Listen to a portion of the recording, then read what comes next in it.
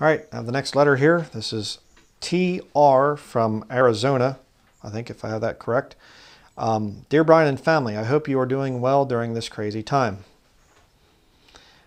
Things here aren't bad at all, even though the state government and CDC make it worse than it is. April 30th, the restrictions are to expire, but I don't think they will. If that happens, as there are too many some model ideas from too many universities. This will all quit soon. Take care. Yeah. The whole coronavirus thing is still just a shock to me that people fell for this whole thing. A lot of people are waking up. The resistance is starting to build. People need to get a backbone. Again, you know, I think this is a time of testing. I need to say this for a little bit, the thing of nonconformity.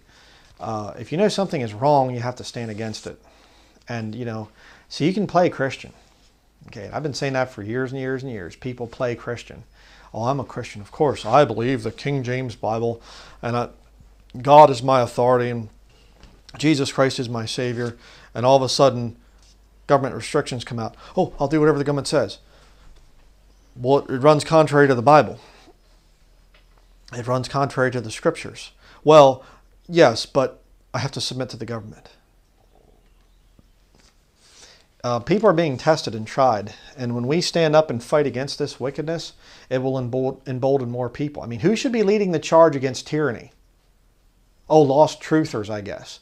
No, we should be. Bible believers should be the ones that are standing up and saying, this is nonsense. I'm not submitting to this. No way. Oh, you can't worship with other people now. And you can't, you know, I might be too close to somebody. I have to social distance myself and wear a stupid face mask. And I have to do this and I have to do that. And they have to scan my forehead to make sure I don't have a fever or something. And if I do, I can't come into a church building. Or we should be the ones leading the truth charge.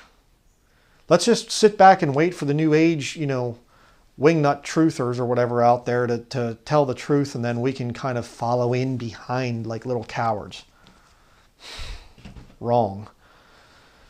So thank you for your thank you for your letter. Appreciate that. And let's go on to the next letter.